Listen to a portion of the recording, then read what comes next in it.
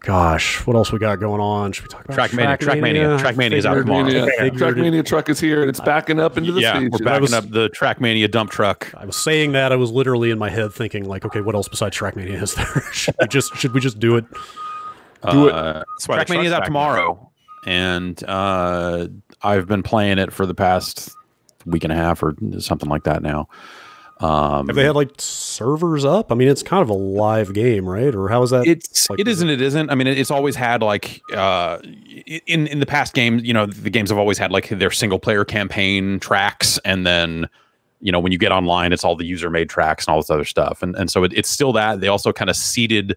It seems like they seeded the community or are making maps on their own or whatever, because there's a bunch of user maps and some user made skins and stuff like that. Here's the short version of Trackmania. I think it is a better game, and I think they have found a way to make the menus even worse than they have been in the past. Aren't bad menus a hallmark of Trackmania?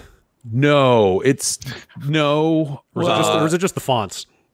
It's really, I mean, when we joke about Trackmania and its look or whatever, it's the UI around the edges on a multiplayer server, but all that stuff is a mod. None of that stuff, like Trackmania has always been a very clean game UI wise when you're playing it. But you know, a lot of the times when you're playing on people's servers, there's some custom kind of server components that people like to use that add a lot of different time tracking and checkpoint tracking and all this other stuff. And you end up with a very cluttered HUD, and that is Trackmania to me, and I like that stuff. But so in the past, Trackmania has had a server browser, and now it doesn't. Ooh, what? And how do you find servers? They've moved to this, and part of it's really complicated. So there are 3 different versions of the game. There's a free-to-play version, there's a $10 a year version, and a $20 a year version. And so they haven't really done that in terms of a subscription or whatever before. But it makes sense in the context. I think we talked about this back when we were, talking about the last build of it that I played, that they've kind of created this tiered system, and the general breakdown, there's a gigantic chart of just like what you can do in each version, and it corresponds to like all the menus of the game and all the stuff that if you haven't played that game and looked at those menus, you look at it and go like, I don't know what any of this is, because they've changed a lot of the verbiage. They've changed a lot of different things about it to where like, and it makes sense, I guess, is the point. So like the full club tier version, the expensive version, is the one you want to get if you want to be in a club. If you want to host a server, you want to be on that tier of the game. If you just want to play it, if you just want to connect to servers and do your thing, the $10 a year version, which the type of updates that they're going to put into that game quarterly, I think will likely justify that price and then some. When you think about how they've charged for Trackmania from different environments and stuff like that before, like I think that this is just a slightly different way of breaking that down in a way that will be not a big deal. I think you have people that are going like, I can't believe they turned this into a tiered subscription product. It's like, well, no, once you play it and you look at that stuff, if you break down what they're charging for and how they're charging for it, it's you just kind of look at it and go like, okay, I see why they would do this. To be clear though, there is no way to just own this game, right? No, but it's a game that they're going to update with a track of the day every single day. They're going to take one user-made map and make it track of the day that day. Every quarter, they're going to add another single-player campaign to it. They talk about adding new blocks and different types of things for track editors to use over time. So they're supporting the game, assuming they follow through on all of this stuff. They're supporting the game at a higher level than they have in the past with the Mania Planet stuff. Like that was a case where they just sold a $20 game and then later on came out with another $20 game and then another $20 game that added different environments and this sort of stuff to it, all in the same Mania Planet framework. So in a lot of ways, the way that they're kind of building this Trackmania alleviates some of that stuff where they won't have to come back and sell a different game. It'll be like, hey, if we want to justify to the people that write the checks that we want to keep working on this game, then this is a way for us to get it out there and get it in front of people. And the other thing is like they they have done terribly at messaging this stuff and what it all means, because it is just this big, messy chart. But they got out there and said, like, well, it's not a subscription. It's like you're buying the game again, which is nonsense. But the reason they're saying that is because when you're like subscription, when your year with the game is up, you keep all the stuff that came out while you were there. So like all those campaign tracks, all the other stuff, like you keep access to all of that stuff, the advanced version of the editor, like all. So I think that's what they were getting at. I think they just didn't find a clean way to message it. And it's not like, you know, it's certainly not anyone else's job to clean up their messaging. At least not that doesn't work for Ubisoft. I think they did a really bad job with explaining why they changed it and what they changed. But after spending a lot of hours staring at it and then going back to their chart and looking at it, it's almost more like a battle pass or season pass type thing, or something along those lines, where you just look at it and go like, okay, this is a free to play game that you can put money into if you want to. Okay, I completely had lost the plot here. I thought you had to pay at least the $10 to play it at all. No, there's a base version of the game that is free. Okay. And they've done that in the past as well. And some of the limitations around that is also similar to what they've done in the past in terms of what you can access as a free player. I mean, I have to say that in my mind, Trackmania is one of the last holdouts that's like a throwback to that loosey-goosey Quake 3 era of just like, here's a fat list of servers with pings on them. Like you can just type an IP in and connect to it, and like now it's even hearing that they got rid of some of that stuff is kind of so you can still do that. You can still host your own dedicated server. But some of the other reasons why they might charge more for the club tier of the game is because they're also letting you run servers on their hardware, or basically like so.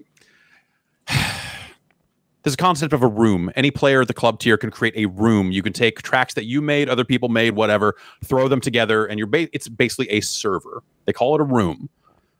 And you choose how that room gets hosted. If you want to host that server yourself, there's a way to do that.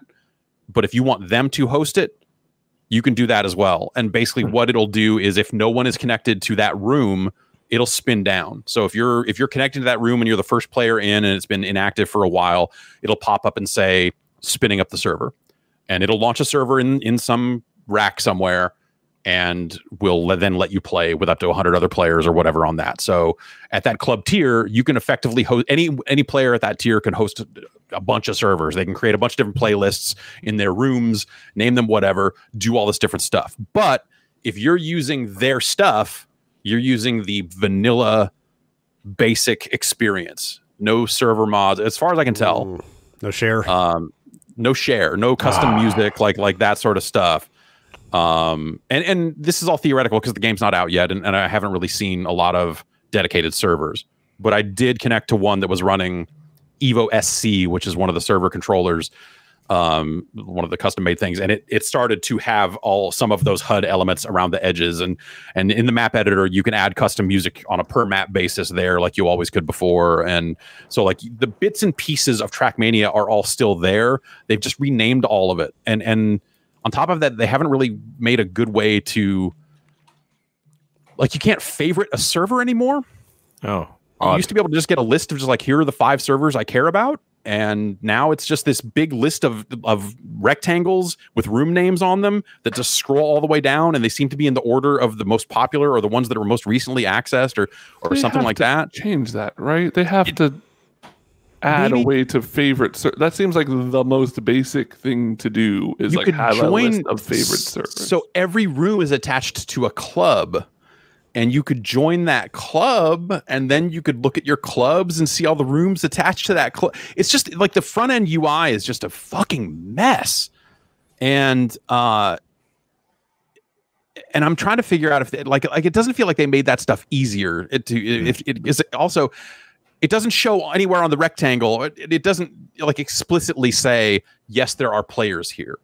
So playing the game pre-release when most of the servers are empty, it's this feeling of like, oh, I caught one other person on the server. That's cool. And I just think that the front end is very bizarre. When you think about Trackmania, like having a server browser and being like at least mostly straightforward when it comes to just connecting to a game and going like, oh, I want to connect to this server and all this other stuff.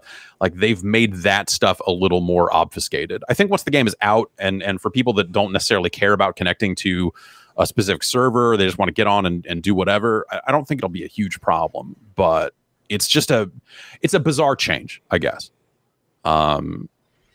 And the good news is, I think, you know, like the new blocks in the map editor and all other stuff, like some of the tracks I've seen are really great. Like, I think from a gameplay perspective, this is a hell of a Trackmania game. I think they've done a really good job at, they added like boosters, and basically that'll, like, you know, jets come out of your fucking wheels. And so the cars can kind of hover and glide. Or if you, sometimes you can get a boost down that will kind of stick you to the ground, which will let you drive up walls straight and do some different stuff that way.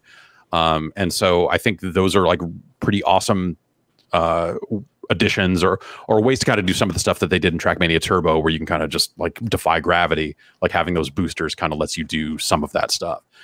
And so, like, I'm pretty thrilled about it. Like, I'm pretty into it, and I've made a club, and I've started down that path to do all that stuff, and I hope we see a Star Wars Metallica map on it. It'll do all that same shit. You know, all of that same crazy stuff seems like it is very doable. This is still rooted in the Trackmania 2/Mania Planet style of game and options and all that other stuff, whereas Trackmania Turbo was like way more locked down and built for consoles, and didn't really allow you to do like the things you want to do with Trackmania, or things I want to do with Trackmania. And so it still has all of that. That said, it has a bunch of training tracks, but never explicitly tells you what the boosters do, or gives you, like, I think, adequate instruction about how to control the cars and all that other stuff. And I think they could be better at kind of getting new players into the fold and kind of letting them learn the nuance of it. They just throw these training tracks at you, and you can do them or you can not do them. But at the end of it, I didn't feel like I quite had a firm grasp on the flight stuff. It's still weird. Or that the idea that, like, if you hit the brakes in the air while you're kind of tilting, it'll lock your it'll stop your rotation. You know, like, which has been a Trackmania thing for a long time. But, like, just put a tutorial in it for people. You know, like, it's 2020. Like, we should want that out of games. To let people understand the things they can do, and I wish that they had gone a little bit further on some of those aspects of the game, because that stuff feels kind of the same. But, like, also they've patched it like a handful of times over the last week, and already solved, like, so when you start a club, it just when you customize a club, it just pops up like 9 different spots where you can upload images, and doesn't really tell you what any of them are for, or what the restrictions on the images were, or anything like that. It just said, like, this is your background. This is a sponsor logo 16:1. This is an 8:2. This is a this. And I'm like, I don't know what the fuck any of this means. The patch I downloaded this morning actually adds a line of text to the bottom of the screen over those that says where those go, and says, like, these need to be DDS files or pings or something. See, they're learning. They're getting there. Like, and obviously it's completely reasonable to expect things like tutorials, but at the same time, I feel like Trackmania has always existed in this, like, borderline alternate universe, where they don't care about, or maybe not even aware of, like, modern game design standards. Sort of, but, like, I don't. You're right, but also, like, I think that they could just do better with that stuff when it comes to getting new players in the game. They've got a game that is, you know, launching as a free edition and all this other stuff, and so there's the potential to expose a lot of new players to it right out of the gate, instead of doing a free version down the line or whatever. And that's my thing. Like, I feel like I've always appreciated Trackmania from a distance. It was one of those games of, like, oh, I could get into this, but I don't really want to, like, buy it, because I know that, like, there's a pretty high chance that I'm going to play it for 3 to 4 hours and never play it again. But if it's free, that gets me in there. That gets me, like, my hands on it. And maybe I love Trackmania. You know, maybe this is the game to show me I actually love it. But with a lot of the stuff you're talking about the, like, I guess, user experience around it. It's kind of sounds like a bummer. It's just, and I think that like that stuff's not insurmountable, right? Because it's kind of always been that way. So everyone who is good at the game at some point went through that stuff, and it is what it is. But at the same time, I think it could be better on that aspect. I think in game the driving, the handling, the way they've kind of tweaked the stadium model. I think that the stuff they've done around dirt tracks, ice tracks, the weird raised tracks, like there's awesome stuff in there. And I'm really, really excited to see people get their hands on it in a wider way and start making more and more tracks. Because some of the user tracks I've seen over the last week, with the people that they've gotten the game out to early, there's just great stuff in there. So, as the game gets out more widely and as more people start making stuff for it, and seeing more ridiculous skins and all that stuff, like I'm really excited to kind of dive into it a little more deeply. Also, like the for whatever reason, I can't customize my horn. Like the option is there. It's just grayed out, and it says at the top of my profile page, it says demo accounts are limited in the types of customization they can do. And it's like, okay, do I need to verify an email address? Because it also says I have the club tier version of the game. They limited the wrong customization. Do they need to patch that? Is that something that they need to fix? Is that something because the player pages on the website haven't launched? So there's it's questions like that where I'm still just like, fucking Trackmania, man. I don't know. But I feel like eventually, like that option to customize the horn is there, just grayed out. So I figure, I'm hoping as of tomorrow, they'll patch it again, or as the game comes out or whatever, the profile stuff will turn on in a way that it hasn't yet, or maybe my copy of the game will expire and it truly is some kind of weird demo that they sent out for a review. I have no idea.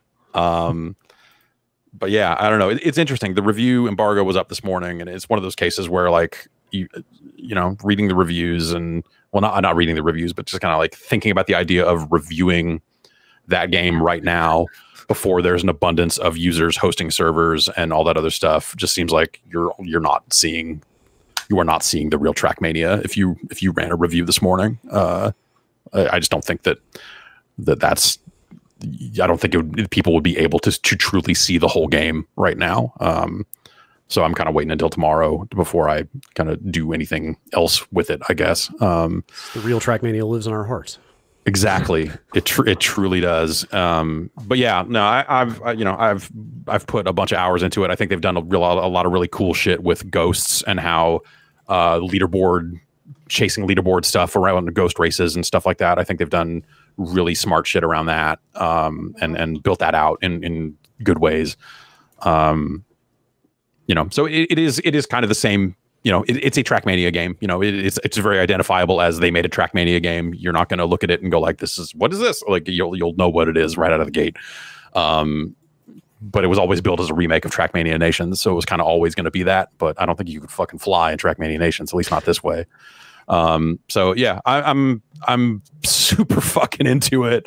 And I want to spend a lot more time with it, once it's out. I'm guessing stay tuned for more Trackmania on the site. Yeah. Maybe not this week. Just because the way the scheduling is working out, but like, yes, I will get on there and play some proper multiplayer, once it's, populated. Once it's more populated, for sure. Cool. I think it's rad. Cool.